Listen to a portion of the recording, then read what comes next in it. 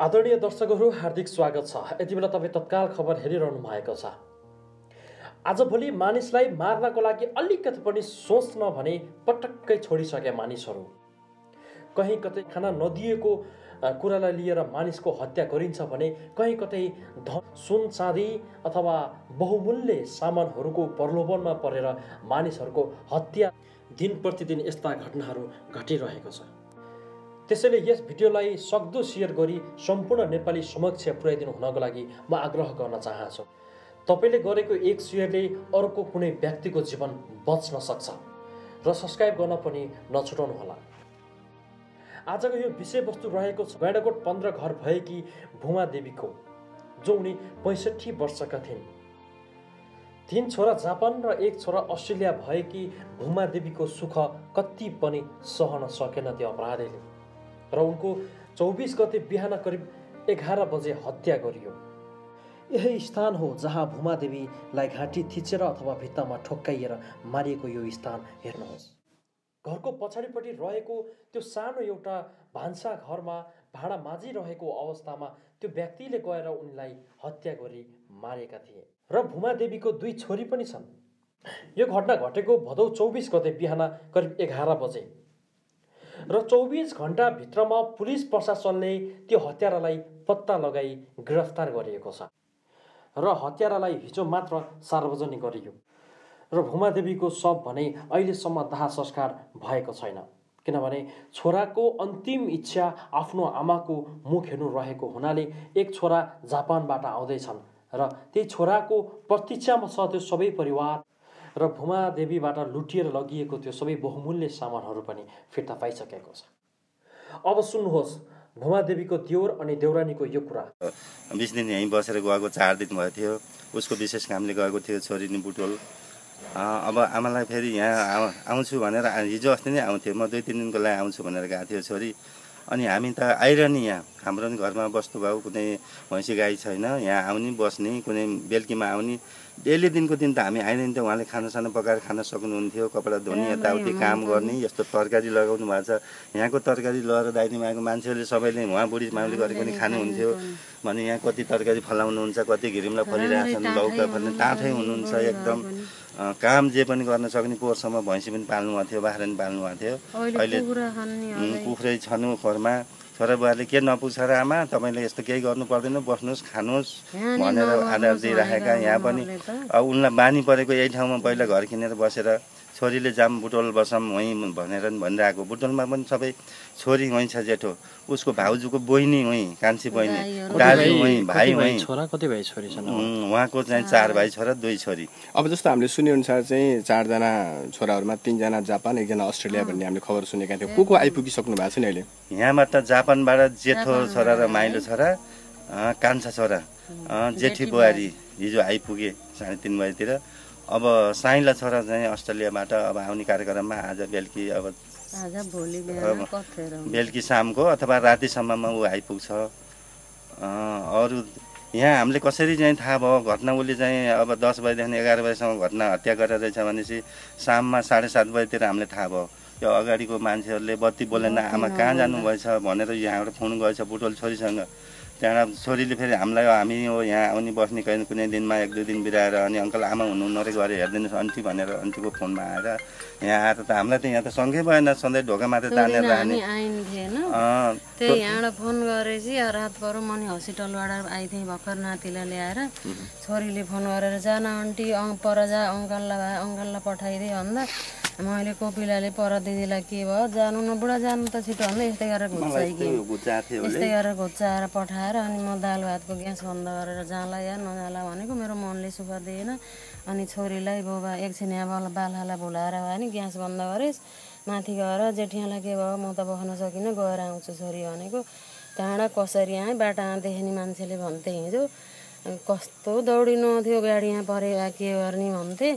म कसरी आएँ यहाँ चिरिएँ। अनि यहाँ आउँदाखेरिको अवस्थामा चाहिँ तपाईँ यहाँ कस्तो खालको? आउँदाखेरि सबैले बाटोमा 2 बजे 1 बजेदेखि आमालाई यहाँ बोलाउन आउँछौँ ढोका लगाए, यहाँ ताला हुँदैन ताला लाह, आमा त आउनु होला आउनु भएन भनेर गीताहरू अल्तिर बल्तिर यो दिदीबहिनीहरू बसेका थिए बिचरा बाटोमा ढोकाहरू अब उहाँ अलि अघि आएर बत्ती बाल्नु म पहिला अघि आएँ म पहिला अघि आउँदाखेरि यहाँ अगाडिको गीता बहिनीले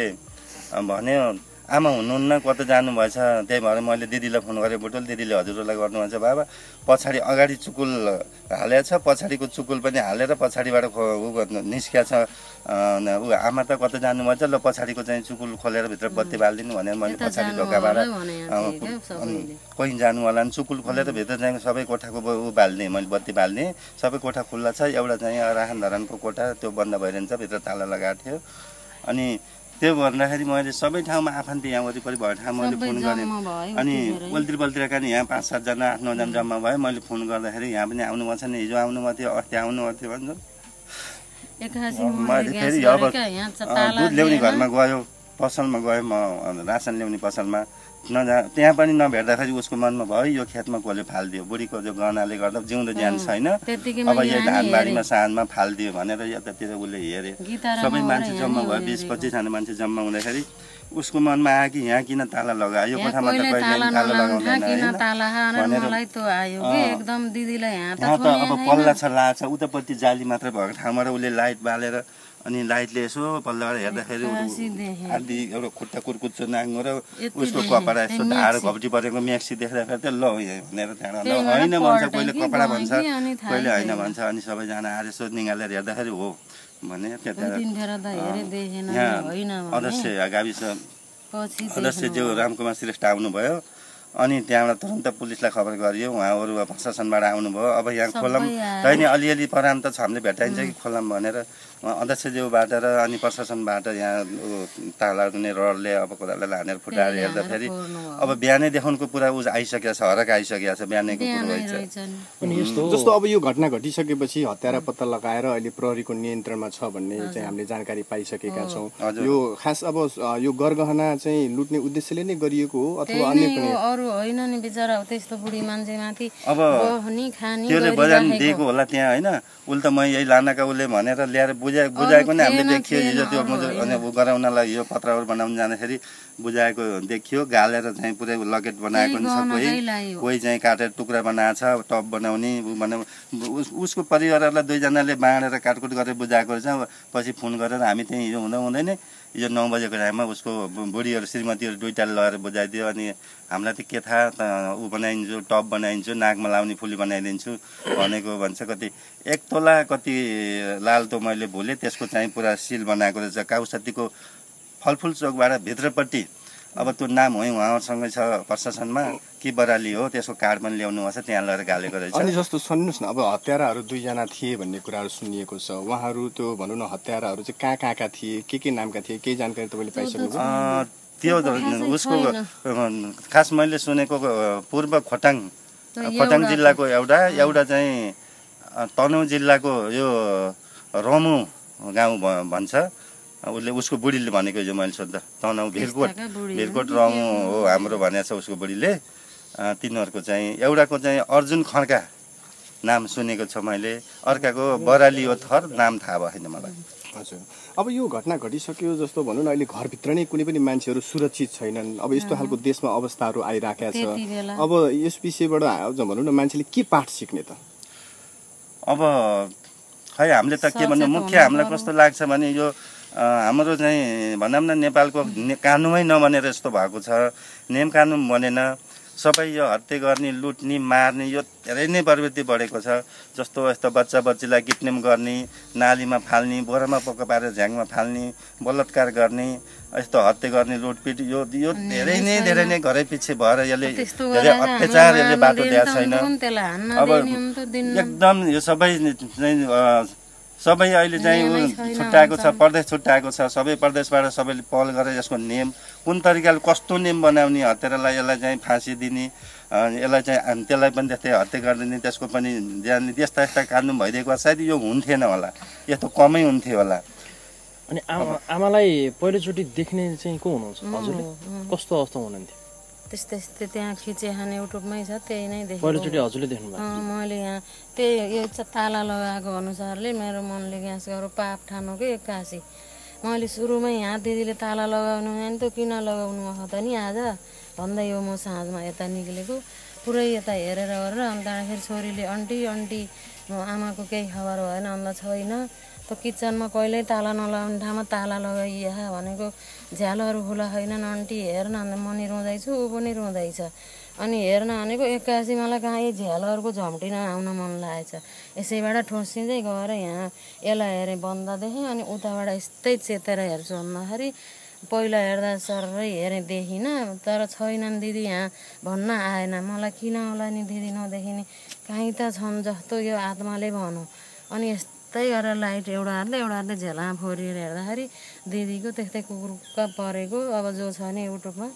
खिच्नु भएको कसले राख्नु भयो त्यो यही दुईवटा पुठाउँ र अलिअलि यो खुट्टा हो कि जस्तो देखेपछि अनि म फोरिएर रोयौँला के भनियौँला अरू छोरा मान्छेहरूले होइन भन्नुभयो पहिला देख्नु भएन पताउनु भएन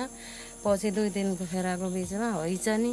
हैछ यिनले देखेर हैछ भने अनि त्यसो गर्दा गर्दै सबै आउनुभयो आएर अनि त्यहाँबाट त्यो वडा अध्यक्ष दादीहरू अनि पुलिसहरू सबै आउनुभयो मैले उहाँहरूलाई नै परन्छ कि हेरिदिनु न परन्छ कि भनेर यस्तै गराउँदाखेरि अनि आएर फुटाल्नु भएको होला फुटालेपछि अब म त आएर हेर्न सकिनँ त्यही नै हो त्यहाँबाट गर्नुभयो हजुर जस्तो यो गैंडाकोट नगरपालिका वडा नम्बर 15 अमरापुरीमा एउटा हत्याको घटना भएको छ तपाईँ यसै वडा अध्यक्ष पनि हुनुहुन्छ यो घटनाको विषयमा थोरै बताइदिनुहोस् न धन्यवाद अब मेरो नाम पहिला त भन्नै पर्यो गैंडाकोट नगरपालिका वडा नम्बर 15 रामकुमार श्रेष्ठ म यो घटना अप्रिय घटना घट्यो अकल्पनीय घटना घट्यो हामीले यो घटना गर्दाखेरि गैंडाकोट नगरपालिका नै शोकाकुल अथवा शोकप्रति सबै परिवारहरू गैंडाकोट नगरवासी परिवारहरू हामीले चाहिँ अलिकति ठुलै क्षति बेहोरेको महसुस गरेको छु र यसको हामीले थाहा पाए अनुसार यो सामान्य भन्न नमिल्ने एउटा एक्लो बुढी माउलाई सधैँ यहीँ ओडोसो पडोसो हिँड्ने माया गर्ने त्यो जुन माया गर्यो त्यही व्यक्तिले हत्या गर्यो हामी सबै परिवार त्यो अपराधीलाई कानुन अति के अरे ठुलो सजाय दिनुपर्छ संविधानलाई पनि संशोधन गर्नुपर्ने भए पनि संशोधन गरेर यस्ता हत्याराहरूलाई ठुलो भन्दा ठुलो कारबाही हुनुपर्छ भन्ने मलाई लाग्छ जस्तो अब भनौँ न 24 घण्टाभित्र हत्यारा चाहिँ पत्ता लगाइयो भन्ने खालको खबर आएर अहिले प्रहरीको नियन्त्रणमा छ भन्ने चाहिँ जानकारी छ यो भनौँ न यो हत्या खास यो गरगहना लुट्नेकै उद्देश्यले गरिएको भन्ने कुरा छ सत्य तथ्य के हो बताइदिनुहोस् एकदम उसको मनसाय भनेको अब उसले धुरो के अरे ठुलो सम्पत्ति लिएर जान्छु भन्ने मनसाय होइन उसले मात्रै थोरै भए पनि उसले उसको आँट त धेरै थियो हातमा चुरा पनि लाएर हिँड्ने बुढी माउले कहिले कहिले अरू अन्य गहनाहरू पनि लाएर हिँड्ने त्यस कारणले त्यो गहना लगाएको छ कि भनेर उसले चियो चक्करो गर्दै हिँडेर छ वास्तवमा बुढी माउले एउटा सिक्री औँठी कानमा लगाएको मात्रै उसले फेला पारेर छ मनसाय चाहिँ त्यसले यो एक्लो मान्छे रहेछ त्यो यहाँ बसाइ नै एक्लो रहेछ यहाँ भाडामा बस्दो रहेछ मैले राम्रोसँग चिनेको थिइनँ देखेको थिएँ होला तर मैले चिनेको थिइनँ र हिजो त्यहाँ सार्वजनिक सुनाइमा मैले त्यो अलिकति देखेँ र अरू चाहिँ 2 जना चाहिँ देखियो यहीँकै मान्छे हो मेरो घर अगाडिकै मान्छे हो त्यो तर उनीहरू मार्ने चाहिँ एउटा मात्रै रहेछ मिलिमतो रहेछ तिनीहरू भन्ने कुरो बुझियो मिलिमतोले अब कस्तो किसिमको सजाय पाउने हो तिनलाई पनि कानुनको उच्च कानुनको पगरैभित्र राखेर कारबाही गर्नुपर्छ अरू यो हत्या अति हामीले चाहिँ त्यो हत्या देख्दाखेरि र त्यो झस्सै पसिसक्दाखेरि हामी अलिकति आशास छ कि भनेर हामी सम्बन्धित उहाँहरूको जान परिवारसँग र सुरक्षाकर्मीहरूसँग केही नै हामीले भेट्छ कि थोडा हामीले बुलोट देखियो पछाडि त्यो पेसेसबाट त्यो पानी बग्ने ठाउँबाट हल्का बुलोट झरेको देख्दाखेरि न अलिअलि हामीले चाहिँ केही उपचार गर्न पाउँछौँ कि गर्न त केही न केही गरेको छ भित्र भनेर फुटाउने कार्यक्रममा आउँदाखेरि बिहानै देखेको रहेछ। जस्तो वडाध्यक्षज्यू जस्तो अब घरभित्र नै मान्छेहरू असुरक्षित भइरहेको यो घटनाले देखाएको छ होइन, घरभित्र पनि मान्छे चाहिँ असुरक्षित छ। अब भनौँ न आम व्यक्तिहरूले अब सुरक्षाको अनुभूति गर्नका लागि, सुरक्षाको प्रत्याभूति गर्नका लागि अब के गर्नु पर्ला जस्तो लाग्छ त? मैले यो भन्दै गरेको छु, ठाउँ ठाउँमा मैले यो भन्दै गरेको छु सुरक्षा सम्बन्धी। अब चाडपर्व पनि आउँदैछ, हामी आफ्नो घर पनि आफू पनि सेफ्टी कसरी हुन्छ, आफ्नो सेफ्टी हामी आफू पनि अलिकति प्रयासरत हौँ। र मेरो सोचमा चाहिँ मैले अब सुरक्षाकर्मी यहाँका स्थानीय युवाहरूलाई सहयोग लिँदै र यो फेरि दोहोरिन नदिन हामी सबैको हातेमालो र सक्रियता भूमिका खेल्न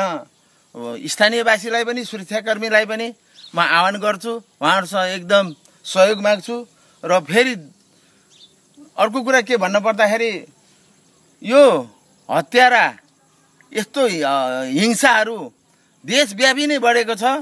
यसले सरकारले पनि अलि ठुलो भूमिका खेल्न पर्छ। यो निधाएर हुँदैन। एक त भन्ने हो नि द्वितीयको सरकार छ, तर यहाँ हत्या हिंसा